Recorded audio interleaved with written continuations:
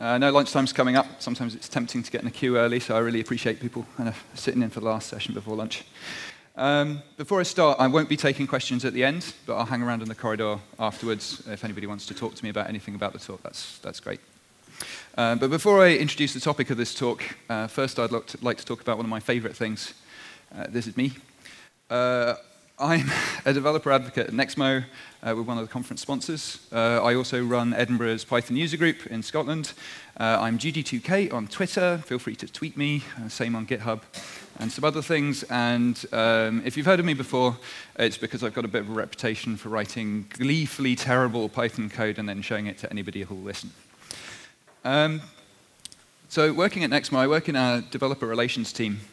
And my job, we're a service provider. We provide REST APIs for telecoms, sending, receiving SMS messages, and making phone calls. And my job there is on the edge of engineering. It's to talk to customers, talk to the developers using our products, and find out the problems they're having, the things that are going well, what they'd like, what frustrates them, and then try and feed that back into the product. So I maintain our Python and Java libraries, and I maintain an unofficial Go library that I wrote last year that I'm hoping to make official at some point soon. And I spend a lot of time thinking about what makes customers happy. And a lot of that is actually stability. So while I was writing this talk, which was initially, well, it's still called Pythonic Refactoring, I realized that it wasn't really a talk about refactoring. If you're interested in refactoring, I highly recommend this book. It's got 72 refactoring recipes in it, so it's kind of difficult to hold the whole thing in your head. And it's very Java-centric. If there's a reason you haven't read it, it's probably because you opened it up and found a whole load of Java code. But it does contain a lot of good general advice. But the main theme of the book is to be prepared to change your code all the time, over time, to clean it up and allow new architectures to emerge. What it's not really about is whether you're breaking your user's code. It assumes really you're the customer and the developer of your product. So you kind of control both sides. And in many cases, that's not the case. So this talk is really about library maintenance. It assumes you have a library that's been released and you have 2 or more users. That means that any changes you make to your interface, anytime you break compatibility, it's a one-to-many problem. And the more users you've got, the bigger problem it is. And a really good example of kind of what this looks like is Python itself. So the standard library very rarely changes. Things are added to it. Very few things actually change because there are thousands and thousands of users of Python in the standard library, and every time they break backwards compatibility, that causes problems for people, slows down adoption. Look at Python 3. So batteries included is kind of not the best model anymore. It's really like essentially when you've got a released library, you want it to be additions and internal fixes. You don't want to have to re-architect the thing. But when you do need to change things, ideally you need to hide the changes from your users. So it's about allowing changes when your customers are important to you. So we talk about ensuring that our interface is stable. Why would you want to have a stable interface? So I've kind of touched on this already. It means that you have happier users. Users like to upgrade the libraries without things breaking. And it's in your interest to keep people up to date in your libraries because then you're not maintaining older releases, you're not getting bugs reported on versions that you don't really support anymore. But ultimately, the reason you want happier customers and you want people to upgrade is so that your library survives. And I'll interchangeably use words like customers and products and all the rest of it, but it applies equally to open source projects. If you don't maintain a certain level of stability, if people can't upgrade, if they have to rewrite their code just to upgrade to get minor improvements, that is an opportunity for them to look at other libraries that fill the same space and maybe jump ship, switch libraries. So if you want your library to survive, it's really important to have an agreement with your customers that you're going to maintain a certain level of stability. Libraries only survive if they're stable. So the talk's in 2 parts, and the first part is less technical, and it's more about the project management style things you can do when you're managing your library, and it's not hugely Python specific. But the second part is a handful of tricks, things that you can do that are Pythonic, that allow you to make changes at the edge of your interface without actually breaking compatibility with your users. So if we're going to talk about stability in our interface, the first question we really need to ask ourselves is, what is our interface? What should that look like? And I think of it as being, as I said before, the boundary of our code. It's where your user uses your code. It's the part of the code that if it changes, the user will be affected in negative ways. And in Python, the boundary of our code is particularly broad and complex. And I'll show you why. But we'll just break this down.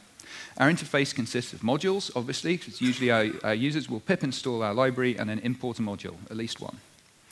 And that module will contain classes and functions and methods.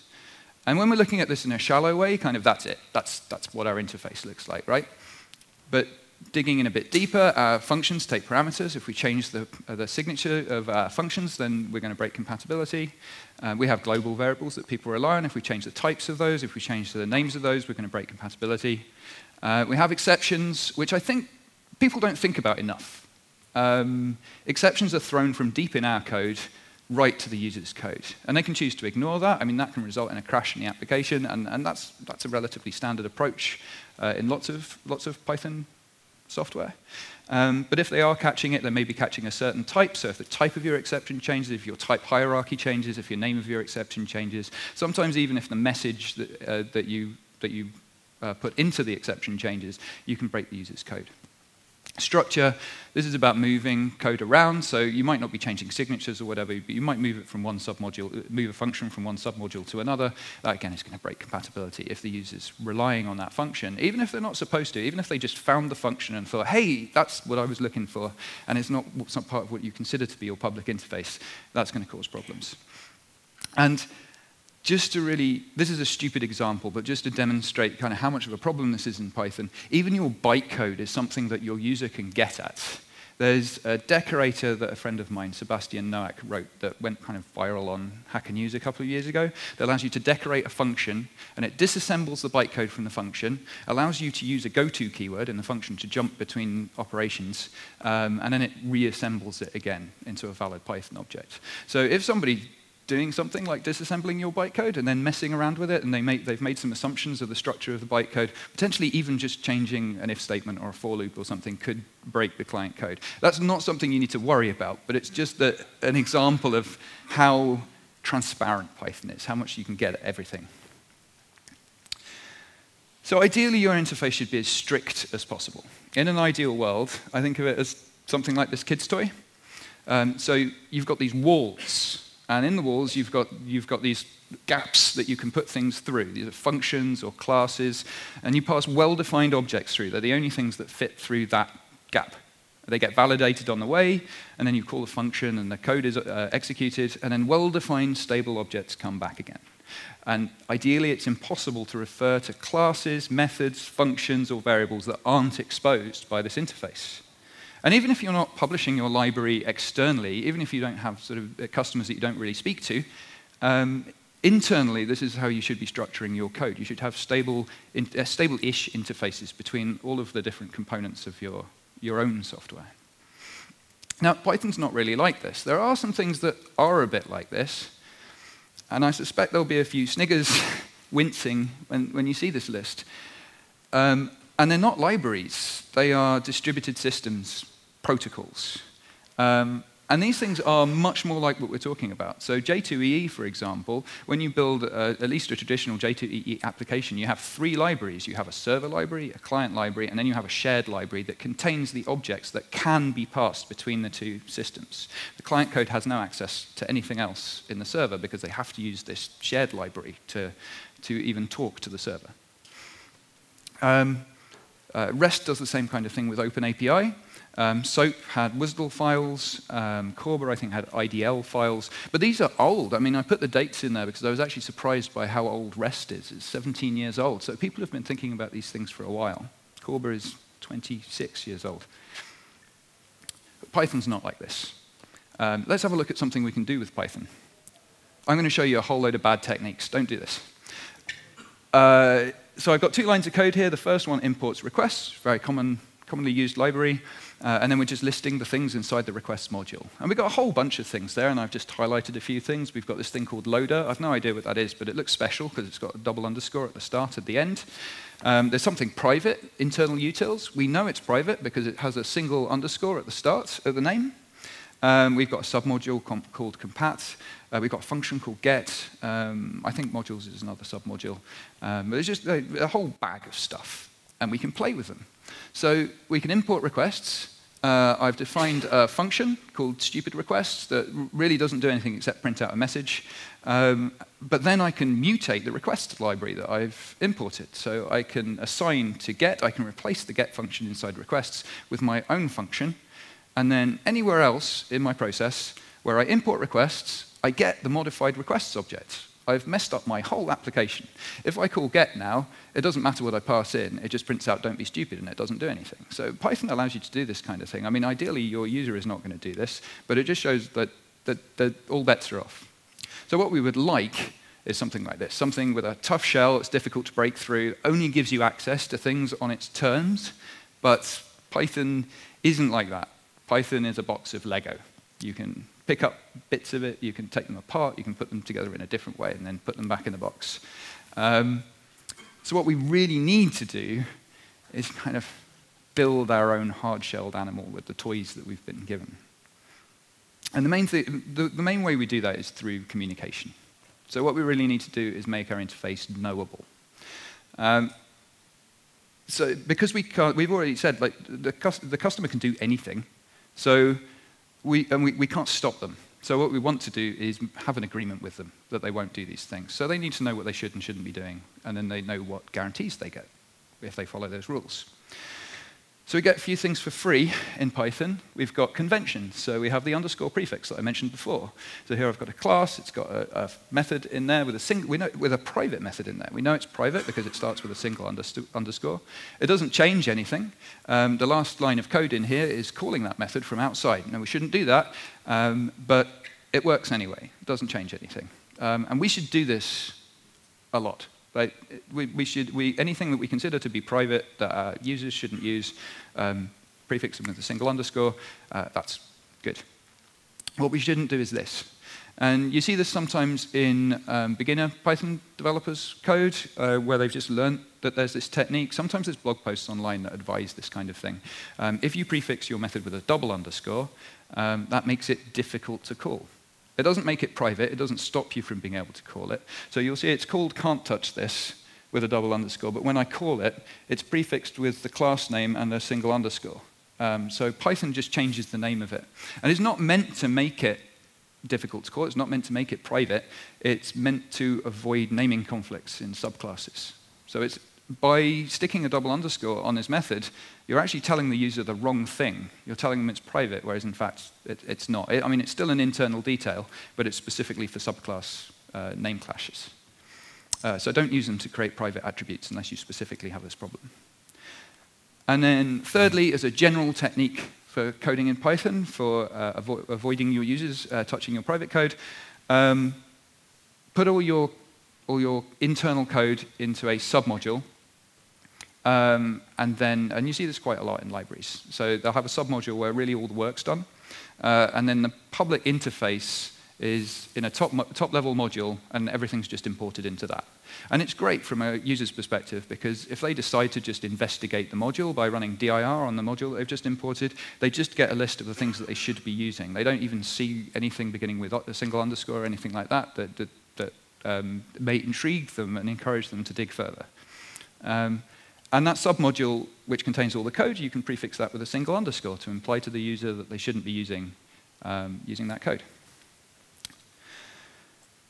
Documentation is more expensive but infinitely valuable in terms of creating an agreement with your user.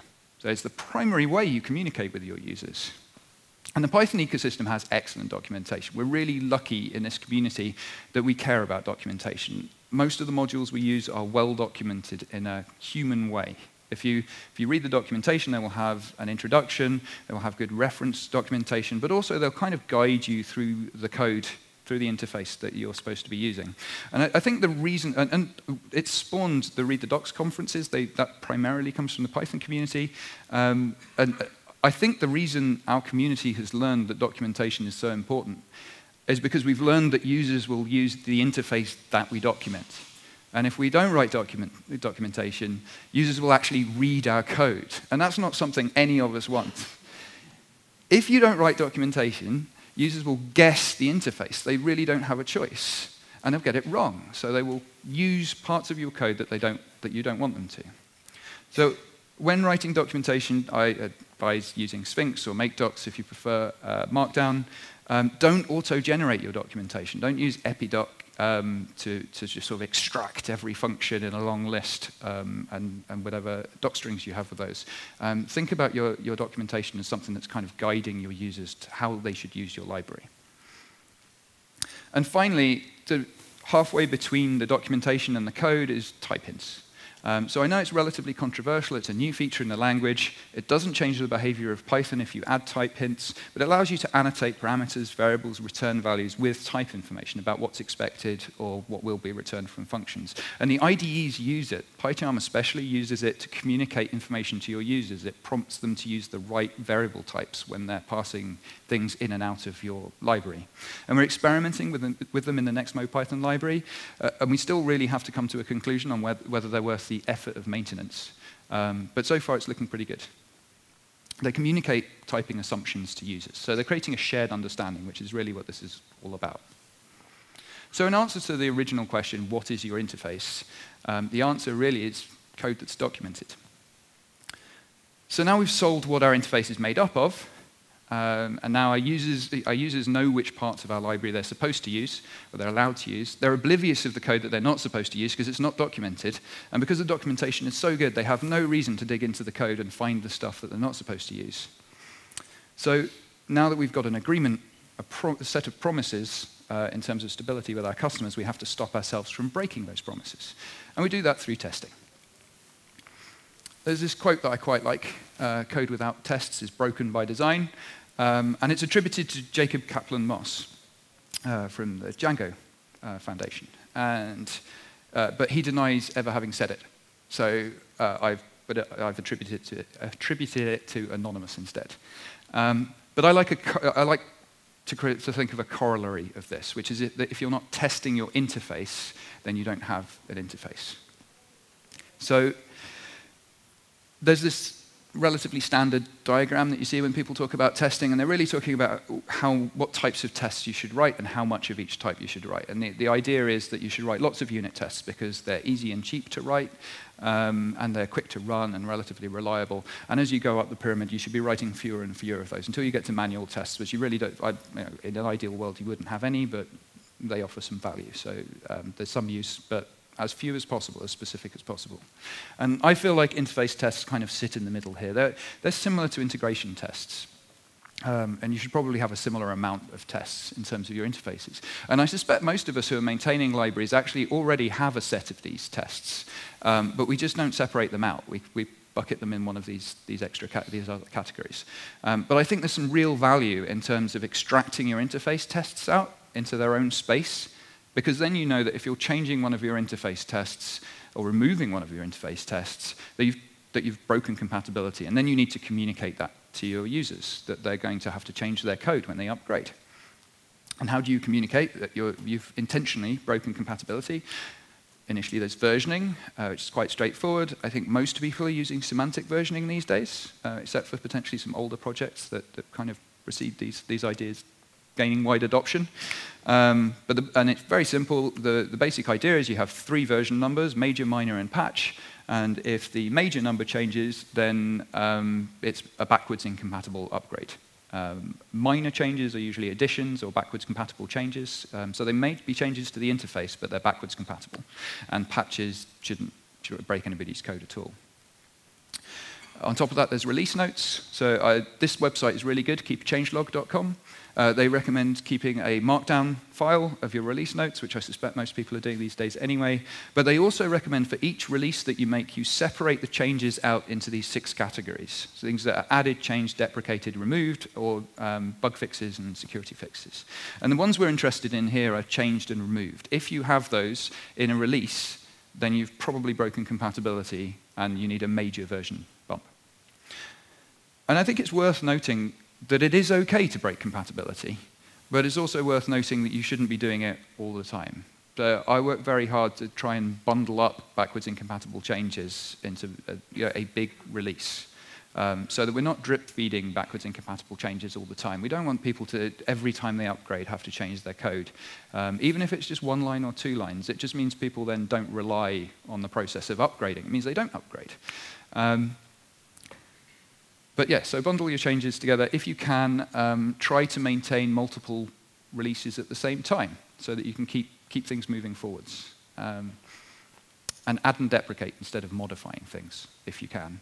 So then once you've deprecated, you need a deprecation policy. I like Django's, which is that they deprecate in a minor release, and then they remove the changes in the next major release, unless it was very recent.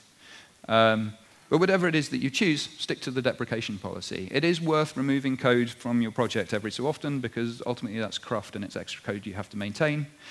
Use the warnings module with deprecation warnings, so that if people run their code with the -WD flag, they'll see deprecation warnings. They'll start to realize that they're going to need to make changes to their code before that stuff disappears.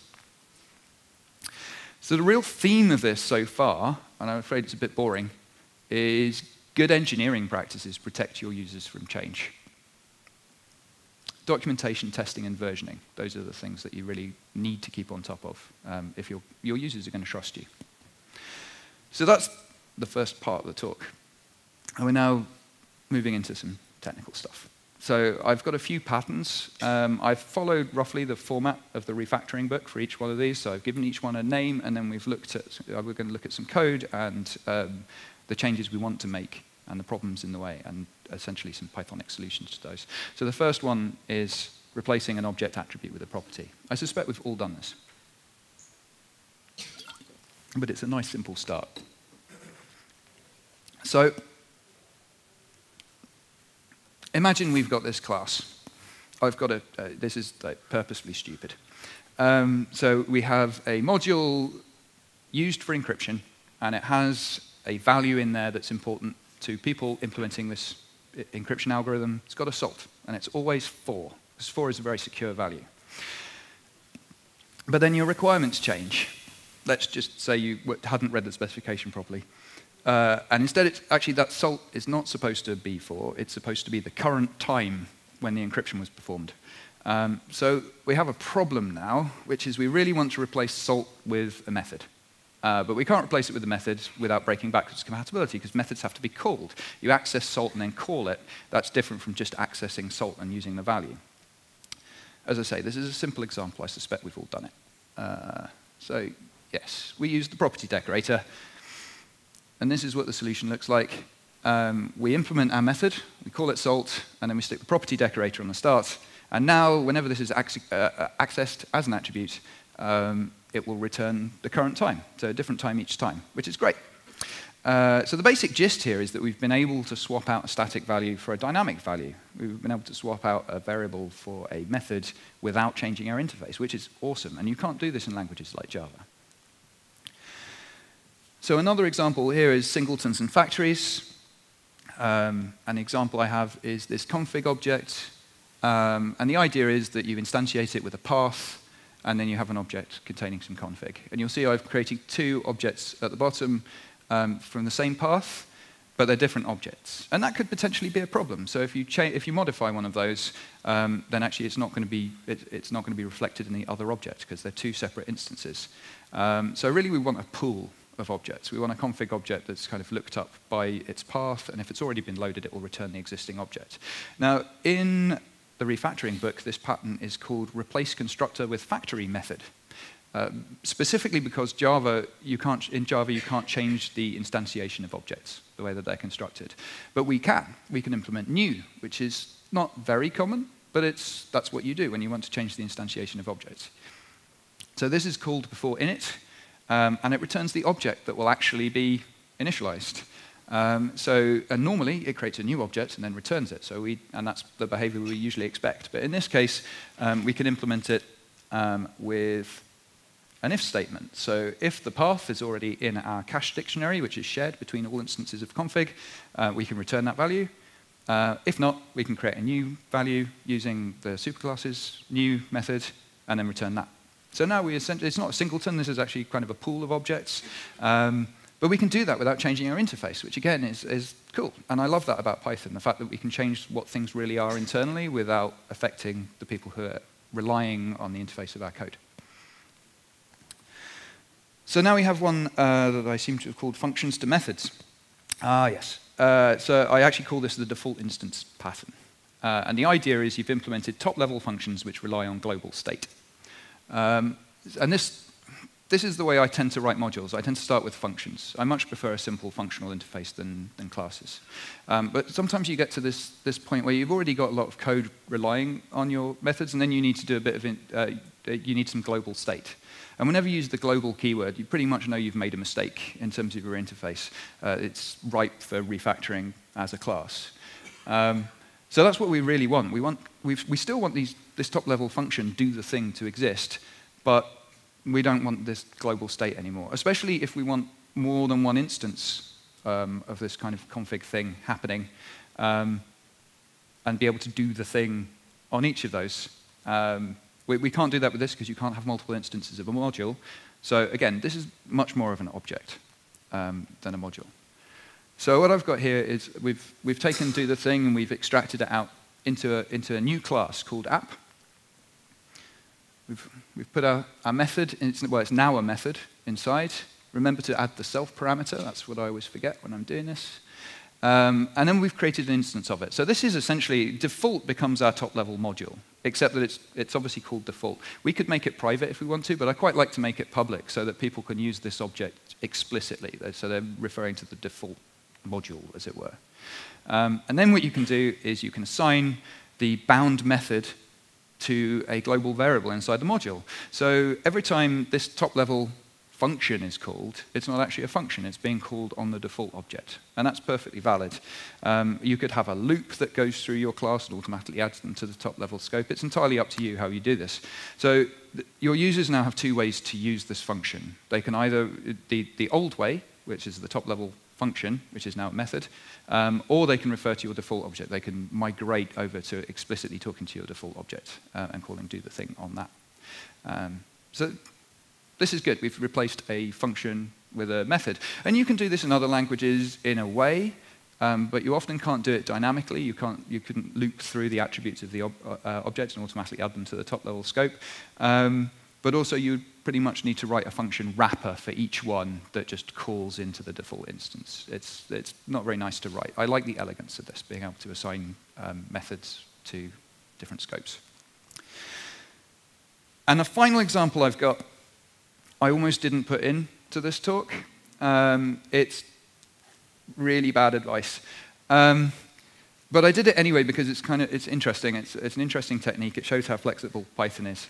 And I was kind of glad I did because the last time I gave this talk, somebody from, let's say, a very popular social network came up to me and explained how internally they have a utility library that's used throughout their organization and by many different people. And so they couldn't change the interface, but they wanted to. So they did exactly this, what I'm about to show you. And every time he sees the implementation or remembers how it's done, he has a little cry to himself. So let's see how that's done. So I'm going to start, this is a similar example to one of the previous ones, but this time we've got a module with a global variable called salt with a value of 4, which as we know isn't the most secure value. So our requirements have changed, and we need this to be the current time. So it's a very similar example to before. And before we used property to replace it with a method. But we can't replace it with a method because the property decorator only works on classes. And in Python 2, it only works on new-style classes. It makes use of something called the descriptor protocol, which if you haven't heard of or you don't know how it works, I really recommend you Google for it and have a look in the core Python documentation. It's very readable, and it tells you what's really happening with attribute access in classes. But we can't use that here because this is a module. When you refer to the thing that's important, so I've called it important.salt, you're referring to a variable inside a module. So what we really want to do here is kind of replace the module with an object and with a property decorator and a method that generates our salt value. So I'm going to show you how to do that. It's 4 steps. So we need to create our class, which is going to be our module. It's going to be a fake module, but it is in fact the class. We're going to add a property to it called salt. We're going to create an instance of the class, which will be specifically the module that's loaded. And then we are going to insert that into the loaded modules in Python. So we're going to replace this module with our instance. And the code looks like this. So we have our fake module, and it has a property. So that's the first 2 steps. We've called the property salt. So it is, in fact, you would access this as an attribute, salt. Then we create our instance of it. And then this sysmodules dictionary, this is where all your modules go when you call import. And it's mutable, like pretty much everything in Python. The key is the name of the module as it was imported, actually as it was defined. But you can put anything you want in there. And in this case, what happens, in the order of the way this is loaded, before this code is executed, a new module is already inserted into this dictionary with our name. So in this case, it's fake. And I'm just using that attribute to dynamically look up the value and insert a new value. So I don't recommend you use this in production code, but it has been used in production code, as I said. And it kind of shows you how flexible Python is. We can change modules with classes. You could put anything in there. So there are further techniques. You can change the way classes are created and initialized, as we've seen. You can make objects that behave like iterators. You can make method calls look like attribute access. So this is kind of the way. This is the descriptor protocol. In fact, this is the way that properties work. You can make classes that act like functions. So if you implement _call, you can then call an object as if it was a function. So you can replace almost anything with anything else in Python. And in terms of args and KW args, because we can use the asterisk and double asterisk operators, you can go from having a strictly defined list of arguments to a function and move to something a bit more like argparse. So you could take an old set of parameters and still support that while also supporting a new set of parameters. There's a bunch of stuff you can essentially pass your arguments as they're passed into your function. So yeah, if you want to know more about this, a lot of these use the _magic methods, magic attributes. The introduction on Dive into Python 3 is really good for this, very readable, and will give you all sorts of terrible ideas for how to make your code more magic. So you could argue that I've already shown you all the dangers, but there's a bunch of risks when you're trying to keep your interface stable. As we've already discussed, there's no barrier between your code and your user's code. And all clever tricks, like the ones that I've shown you, have some risks attached to them. And it's up to you to weigh whether they're worth the risk. Your users may be expecting a function to actually be a function. When you change these things, even though you're changing kind of background attributes, background behavior of things, you don't know what your users are relying on. So there may well be some problems with this. The best you can do really in Python is to anticipate the way users use your code and optimize for that. And sometimes it's often actually better to break code than to use magic. But with these techniques used in isolated places, it can be useful. Exceptions, as I said before, are a danger spot. People often don't define exceptions very well. In more or less any function call I make in Python, I never really know what exceptions to expect. When you're making HTTP requests, you might get an I/O exception. Same with loading a file. But there's plenty of exceptions, more specific and different circumstances that raise different exceptions that you haven't seen so often. And we tend to just kind of catch them all at the top or not catch them at all. Again, this is an issue for documentation. When you do know you're raising an exception from your code, document it so your users can prepare for it.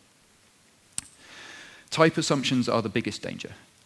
We make all sorts of type assumptions all the time. And often we're kind of led to. The documentation will say this method accepts a list. And you'll think, oh, I don't have a list, but I have a generator. And you pass it in, and everything seems to be fine. But you've actually broken the rules when you've done that. If the person implementing that method adds a second loop in their code, your method's not going to work. Your call to it isn't going to work anymore because you can only loop through a generator once, whereas lists you can loop through many times. So it's worth being quite specific about what you expect. And also considering that if you've changed from an assumption that you're getting an iterator to changing to an assumption that you're getting a list, that you've actually broken backwards compatibility. And the best way around that, obviously, is if you're trying to maintain compatibility, is wrap the generator with a call to list, so you actually have a list, and then you can do all the stuff that you were doing before. But you need to think about these things. Monkey patching is always a risk. People might do this. They might even have a good reason to do it. I mean, ultimately, people need their code to work, and if your library isn't doing what they need it to, monkey patching may be a valid solution to that. But I don't think you need to worry about it too much, because ultimately, when people are reaching into your module and replacing stuff with other stuff, they have pretty much broken any agreement that you had with them. And there's no silver bullet. You will break client code, no matter how much effort you put into it. There are so many subtle assumptions that we make when we're implementing our interfaces about what our interfaces are. And people are making the same assumptions on the other side, and there's always going to be a mismatch. But the key set of rules, if you want to maintain a stable library, are know your interface, document it, test it, have a deprecation plan so your users know when you've broken stability, and it's worth knowing some tricks for maintaining compatibility in places where otherwise you wouldn't have a choice if these techniques weren't available to you. So the slides and the supporting code and a whole bunch of other supporting code is at this link at the top of this slide. If you don't want to come and have a chat with me in a minute, but you have a question, you can hit me up on Twitter, send me an email, yeah, come and talk to me about this, talk to me about Nexmo. I actually like to talk to people, I just don't like talking to people from the stage. So thank you very much.